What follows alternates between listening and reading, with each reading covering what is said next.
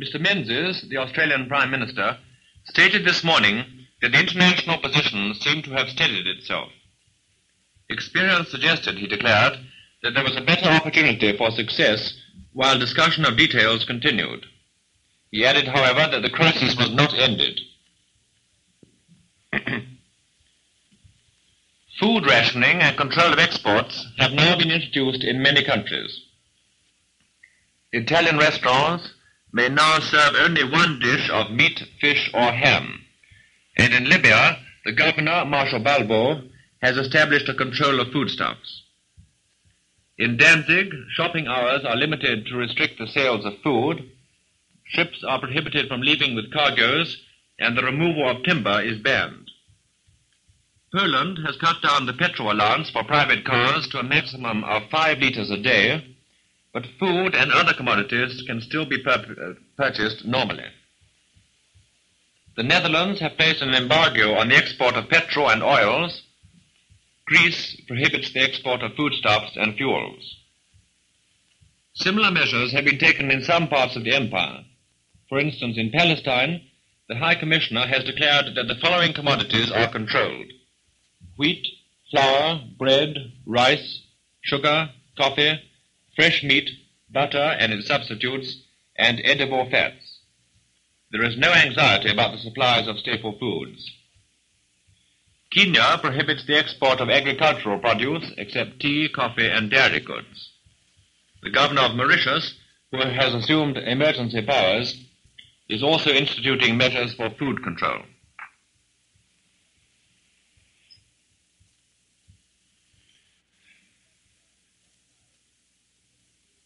The British ambassador in Shanghai has issued regulations prohibiting the transfer of British ships anywhere in China except on the authority of the Board of Trade. Two prominent Italian newspapers, the Popolo di Roma and the Stampa, were suppressed yesterday. The reason for this step is believed to be that they put the international situation in a needlessly alarming light. Yesterday, for the first time, articles appeared in all the Italian papers recommending the evacuation of cities. Railway traffic in Germany is to be still further restricted, and in future the railways will not undertake to carry any private passengers. The German traffic minister in a broadcast said that this step is being taken to avoid the serious delay in bringing food to the big cities. In some places, the delay is leading to great disorganization. Germany has assured Denmark and Lithuania that she will respect their neutrality. President Lebrun of France has received a telegram from King George VI on the occasion of his 68th birthday, in the course of which His Majesty says, "At a time when a grave crisis is upsetting European affairs, the complete understanding which today unites our two countries gives me hope that their joint efforts will be crowned with success." President Lebrun replies that he shares His Majesty's hope. In Paris today, 47 special trains will each take 1,000 schoolchildren to various places in the provinces to be safe from air raids. All Paris cafes and restaurants have now been ordered to close at night from 11 o'clock onwards. Car headlights are banned and motorists are warned to drive very slowly. All French broadcasting stations are handed over from today to the military authorities. A single national news bulletin has been read from all stations since yesterday. The French government has sent General Weygand on a special mission to the Near East, and he reached Beirut today. The head of the Turkish military mission to London and Paris, General Orbay, said on his return to Ankara yesterday that the staff talks had resulted in complete understanding. It is reported in Istanbul that all German ships in the neighborhood have been ordered to proceed to Russian Black Sea ports. Russia has decided to strengthen the garrisons on the western frontier. The official Russian news agency TASS explains that this is because the situation in Eastern Europe has been aggravated and because of the possibility of all kinds of surprises. Romania is now building fortifications on her frontier with Soviet Russia along the valley of the river Dniester.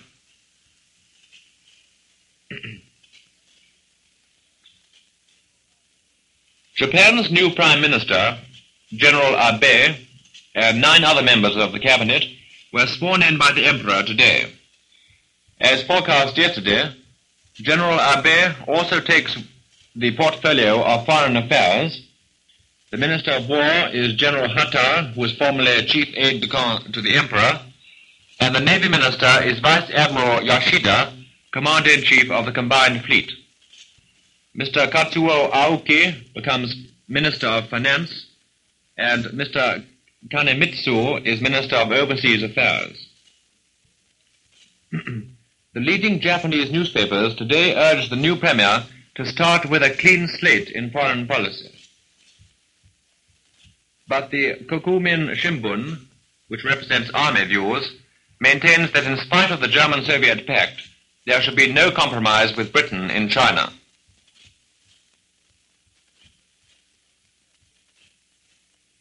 President Roosevelt told the press yesterday that the shelving by Congress of his neutrality policy had undoubtedly contributed to the present crisis.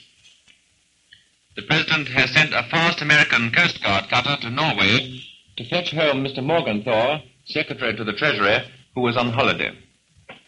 The cutter is expected to reach Newfoundland from Norway in 4 days. President Roosevelt has stated that only ships carrying defensive weapons would be allowed to enter the United States in future.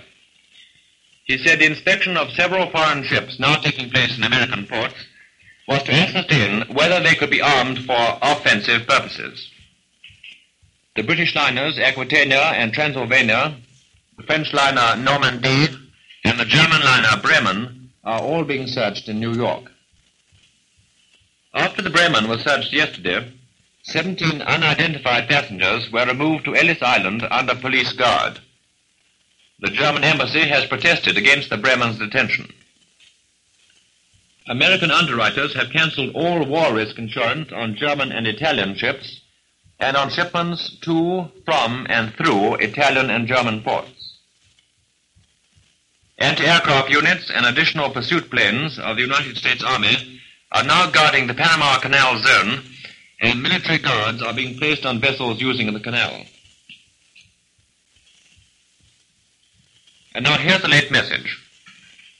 A Warsaw communique just issued announces further Polish defensive measures in connection with the German military occupation of Slovakia. The communique states, several months ago, Germany started an aggressive policy towards Poland.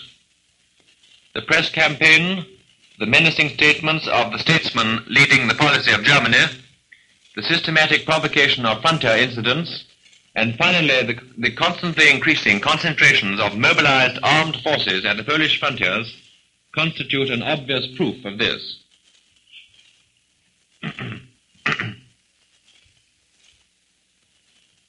The Pan American Airways flying boat Californian Clipper, which has been making a survey flight across the Pacific, has arrived at Auckland, New Zealand. Round London, 110 mechanical excavators began work at 7 this morning, excavating earth for sandbags. Heavy lorries are distributing the bags throughout the London Civil Defence region. Members of the Civil Air Guard under the age of 32 are now being asked to stand by for further training as RAF pilots or crew. The Air Guard consists mostly of qualified civilian pilots who undertake to serve with the RAF if needed in an emergency.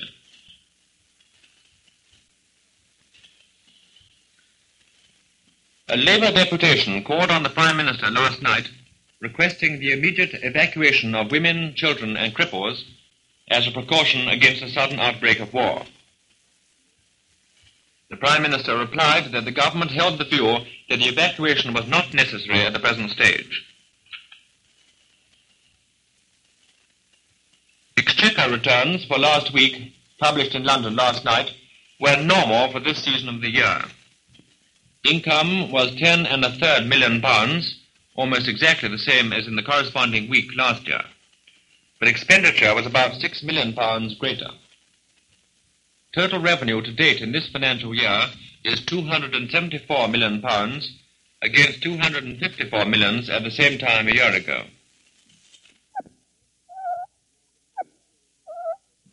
The first steps towards a more liberal rule in Yugoslavia and the granting of a large measure of self-rule to the Croats were taken last night by the new Yugoslav government. The new government is headed by the former premier, Mr. Svetkovic, and the Croat leader, Dr. Macek, is to be deputy premier.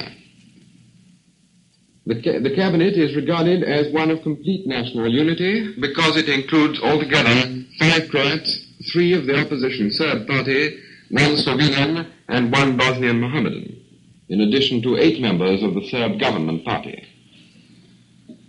The Ministry of Foreign Affairs remains in the hands of Mr. Cinka Markovic. The first act of the new government was to dissolve both houses of the present parliament. They have been given powers to introduce a new election act and laws granting a free press and the right of public assembly and association.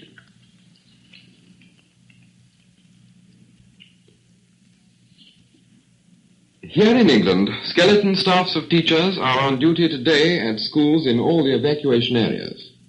They are giving instructions to parents and children who were not able to attend yesterday to hear about the arrangements for the evacuation rehearsal tomorrow. All arrangements for the rehearsal are now complete, and children will attend at their usual school hour with a day's supply of food and changes of clothes. In a few cases, plans have been made for the children to start a little earlier than the normal school hours. Children are looking forward to the rehearsal as a big adventure, and their parents appear quite calm and pleased that the preparations are so well advanced.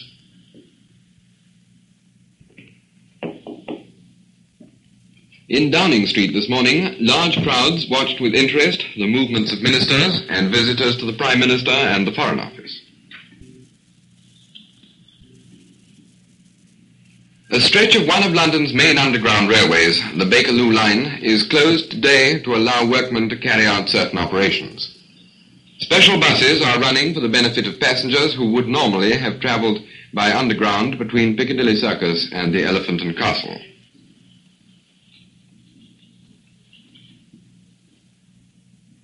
Her Majesty the Queen and the princesses, who are staying at Balmoral Castle while the King is in London, went shopping in Balata yesterday.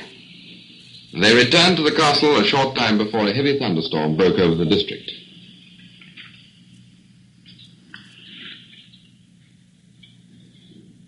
In India, the Maharaja of Bikaner has issued a statement refuting suggestions that in recent negotiations about federation, the Indian princes were trying to take advantage of the European crisis. The statement says that the loyalty of the Indian states has no price and is not a matter for bargain or barter.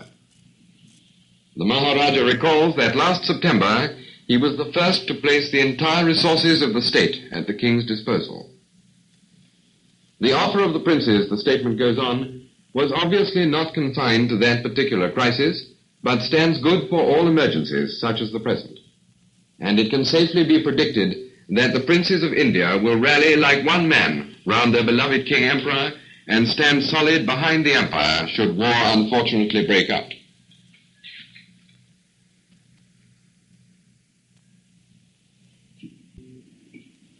The Palestine government today issued regulations for maintaining stocks of essential commodities and controlling food and other supplies in case of emergency.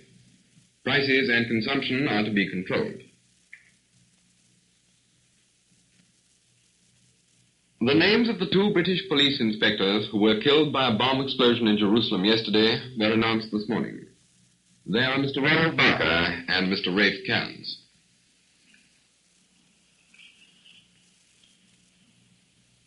The Australian Cabinet held a special meeting today. The Prime Minister, Mr. Menzies, afterwards stated that the international situation had become more hopeful in the past 48 hours.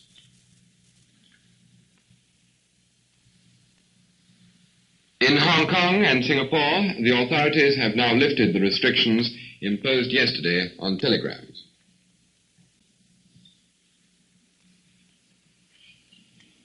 It is learnt in Tokyo today that the Japanese liner Yasukuni Maru, which is now at Hamburg, has taken on board 240 Japanese women and children out of the 500 Japanese living in Germany.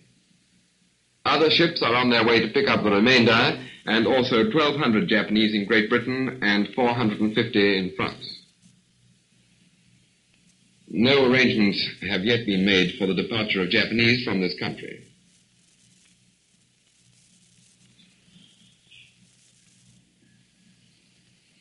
The French Minister for the Colonies, Monsieur Georges Mondel, announced today that the King of Annam had called at the Colonial Office to say that he intended returning to Annam as quickly as possible in order to place the whole weight of his authority at the service of France.